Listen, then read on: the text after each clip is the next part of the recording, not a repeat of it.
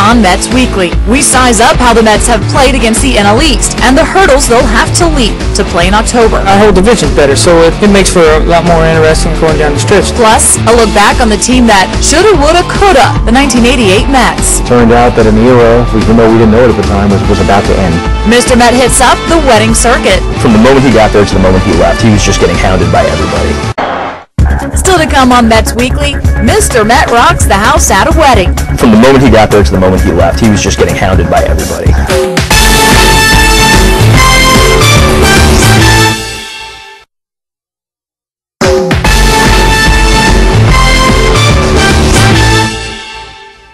Hey, and welcome back to Mets Weekly. So your brother is a diehard Mets fan and is about to get married. What's the best gift to get him? Well, how about the gift of Mr. Met? Now, Mr. Met at Pinty Ampuja's wedding has become a big hit on YouTube, and we caught up with the guys that put it all together. All right, my name is Amar George Chaco. and what we did is we got Mr. Met himself, the real Mr. Met, to actually come to my brother's wedding and surprise him. And to capture the moment so that everybody could feel and experience what we did at the wedding, I put the video on YouTube for everybody to enjoy. About 13,000 hits later, I think it's pretty popular.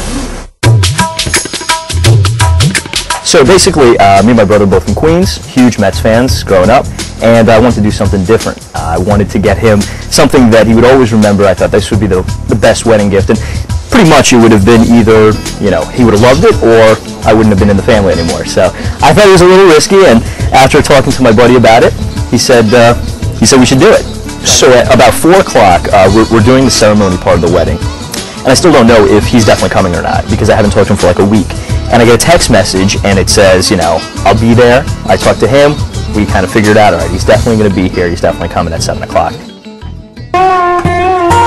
I was the only one that knew at the wedding of about 500 people, so what we did was Mr. Met came to the video round, and I let him go up to my room to get changed, get ready, put his makeup on. And I told him to stay in the room until about 10 minutes before showtime. I told him to text message me. Surprisingly, he could handle a phone pretty well, Mr. Big Fingers of him. So when we were outside the lobby and I was listening to his speech, and I was talking to Mr. Met, I said, you know, I'm going to open the doors. As soon as I open the doors, just go right straight to the bride and groom. They're straight across the room. You can't miss them. From the moment he got there to the moment he left, he was just getting hounded by everybody.